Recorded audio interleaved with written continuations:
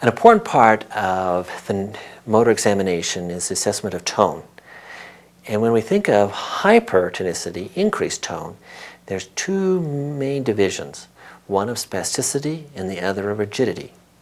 Spasticity, which usually reflects cortical spinal tract disease, is rate and force dependent, and at the very end of the range of motion there's a giveaway. This has been referred to as the clasp-knife phenomenon.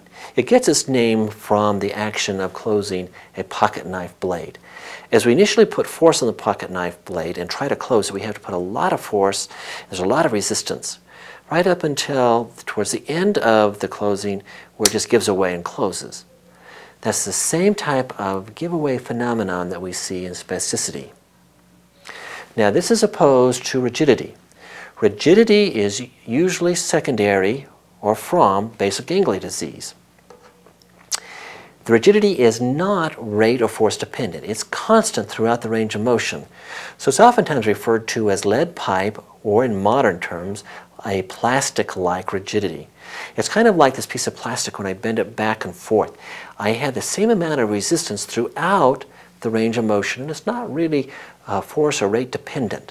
That's what rigidity feels like, is that plastic-like resistance throughout the range of motion.